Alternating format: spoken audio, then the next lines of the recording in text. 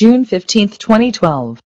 300 indigenous people, small farmers, fisherfolk, and local residents occupy the Belo Monte Dam project, removing a strip of earth to restore the Xingu's natural flow and freeing the river. Participants gathered information spelling out the words, Pari Belo Monte, meaning, Stop Belo Monte, to send a powerful message about the devastating impacts of the dam. On the eve of the UN Rio 20 summit, their message is that projects that destroys livelihoods and the environment, and that violate indigenous rights cannot be called clean energy.